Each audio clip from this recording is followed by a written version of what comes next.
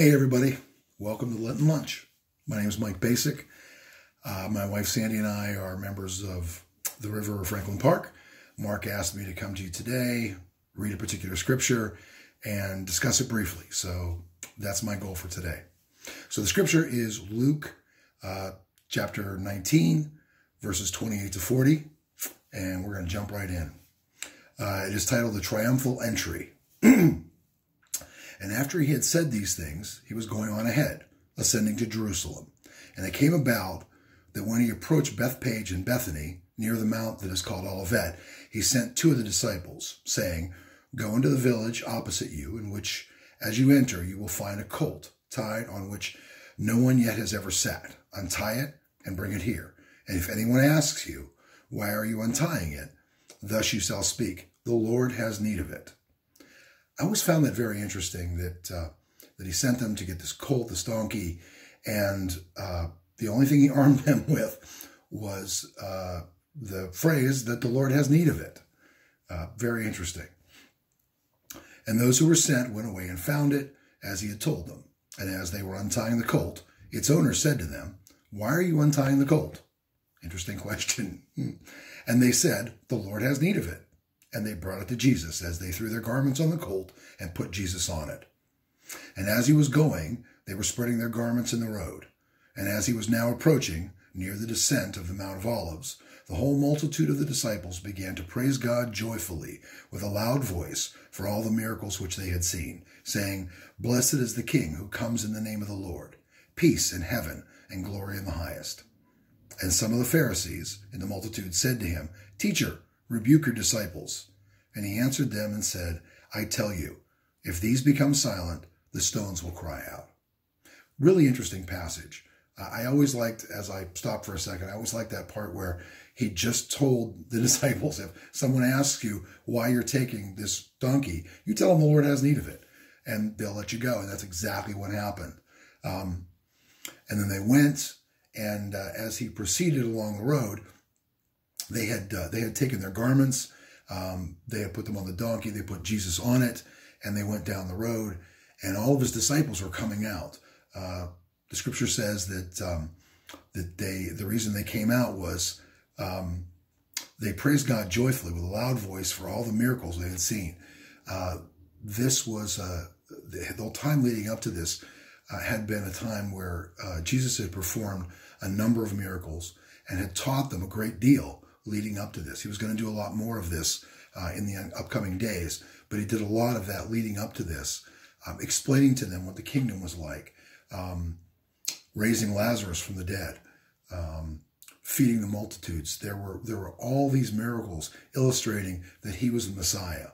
And the disciples were really, and not just his disciples, but the multitude, which were disciples of his also, were really catching on to the idea that this could really happen, that he could really be the Messiah. The unfortunate part of it was they were looking for a Messiah that was going to overthrow the Romans and put the Jews in power in their own country. Jesus had an entirely different motive for what he was doing.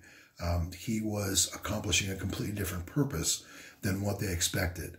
His purpose was to provide salvation for all of us, first to the Jews and then to us, the Gentiles. And they just couldn't grasp it. I'm not sure, I don't think I would have seen it any differently.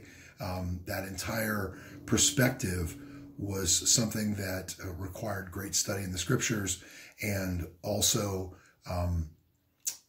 explanation by Jesus, which he spent those last several days doing exactly that.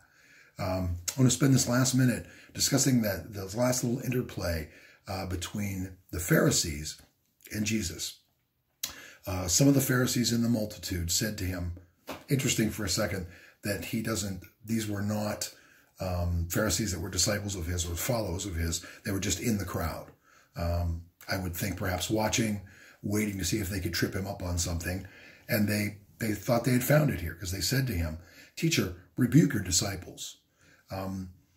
Zechariah and Habakkuk both prophetically speak of this arrival into Jerusalem on the donkey as a messianic or an accomplishment that the Messiah would do as part of revealing himself as the Messiah. It seems quite obvious that the Pharisees knew this. They understood what this act, and they're praising him, Hosanna in the highest. All the things that the crowd was praising him for was indicating that they recognized that they were hailing him as their Messiah, as their Savior. And the Pharisees knew exactly what this meant. And they said to him, rebuke your disciples, stop them from doing this. You're blaspheming here. And he answered them and said, I tell you, if they become silent, the very rocks will cry out. Instructing them and saying to them that prophecy will be fulfilled. My Father's word will not return void. And basically putting them in their place. Clearly they were not in a place or a position where they were gonna intercede with the crowd, or they were going to stop the crowd from doing this. They were using this more as an opportunity to find fault with him. Just one more little coin that they would put in their bag to later accuse him of blasphemy. Unfortunately for them, he is the Christ. He was the Christ then, he is now. Consequently, this isn't blasphemy. He was the Son of God.